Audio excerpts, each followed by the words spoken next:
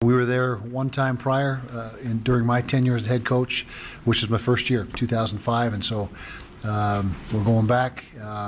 Should be a great destination for our players, for our fans. Indiana, very good opponent. I haven't had a chance to research them in depth, but I know they throw the ball well. I got to see them on TV a time or two this season, and what stood out was their passing attack. I think they're in the top 1, 2, or 3 in the Big Ten throwing the football, as well as in total offense. So do a good job moving the ball.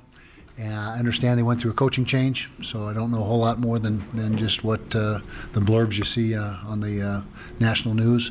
But our guys are going to be excited to head to California. It's right in our recruiting footprint, which is a big plus. In fact, I think most of our roster is from California, the majority from the state of California, as far as the one particular area that we have the most players from, and to be either that or Utah. Is it California or Utah? It is California, just barely. Okay, so a lot of players opportunity to go play in front of family, and so we're excited. It's an opportunity for our team to play another game, and it's great for the young guys in the program, the developmental guys, to get extra practices, and so there's a lot of positives attached to it.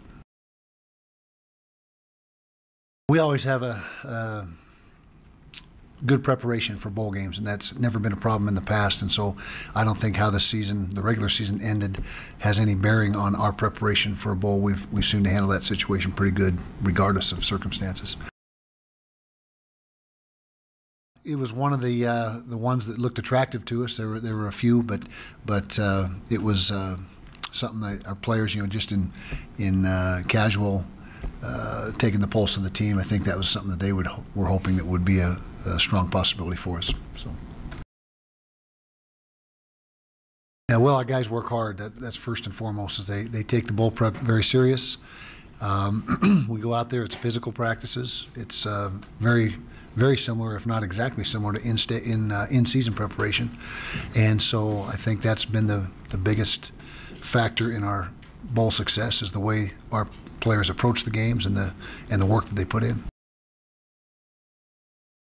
The past 2 years we've played around the 20th, 18th of December, and so this will be an extended preparation time.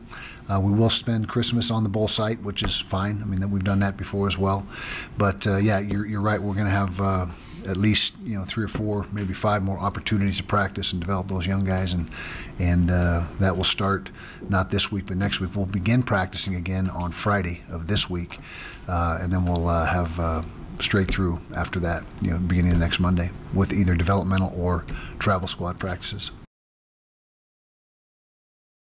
Yeah, I think that's great. I thought it would have been a shame had they not been included with what they've done this year, and they're in. They got a stiff challenge, obviously, against Alabama, so they'll find out right away in round 1 where they stand. But I think it's great for the conference, and it's like I said, it would have been just a complete wrong or tragedy if they had not got invited. So it's good to see them in.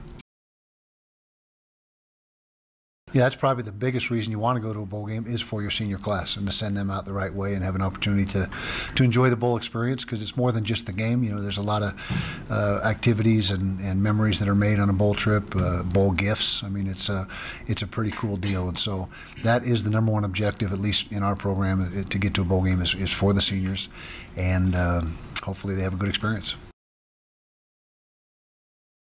Still in progress. I've watched every game film at least once since the season ended, just in the last week, and still making evaluations and figuring out, and particularly red zone issues.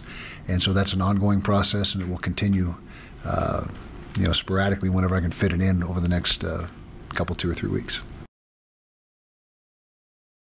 That process has already begun, and I'm not going to name names, but you can probably figure out who the guys are that we're putting through the advisory committee. That's up to them to determine if they want to release that or not. But there's a couple guys, 2 or 3 guys, that will be going through the evaluation, and based on what comes back, making decisions at that point. Are they leaning? Have they given any indications? Right on the fence.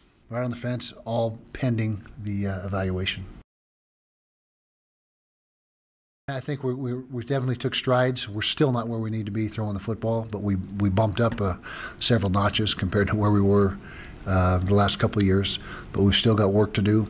But even that being said, that was not our main Achilles heel this year. It was the red zone production. That was the main area that was problematic. And so had the red zone production been where we wanted it to be, we'd probably be 11-1, 10-2, 11-1. So that's how important it is.